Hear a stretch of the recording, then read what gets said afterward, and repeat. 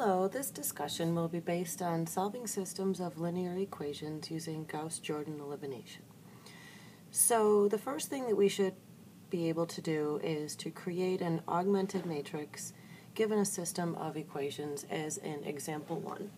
So I know that my augmented matrix will have to have 3 rows and 4 columns. And all I do is simply write the coefficients without the variables. So the first coefficient I have is 5, then negative 8. Notice I'm keeping the sign attached. 5 is the next.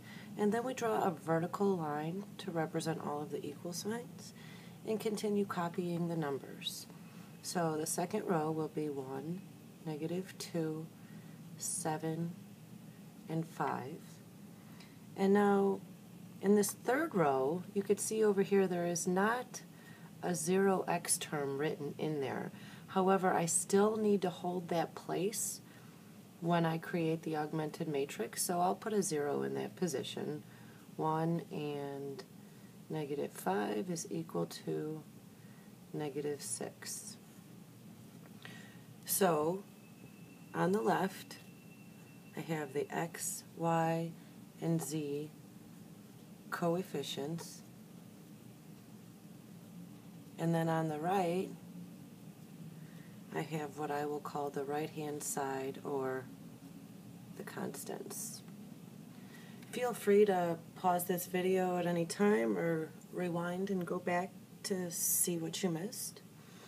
Okay, so if we can go from a system of equations to the matrix representation of it, as we did in example 1, then we should be able to go from a matrix representation to a system of equations. Once again, we have a 0 in our matrix. So if I wanted, I could represent this first equation with 0x plus 3y plus 2z equals 4. Or technically, I wouldn't have to write that 0x. The second equation corresponding to the second row of the matrix is x minus y minus 2z equals negative 3. And finally, in the third row, I have 4x, 0y. I could or could not write this 0y to hold the place. Either way, it wouldn't make a difference, as long as you remember that there is no y term there, and set that equal to 2.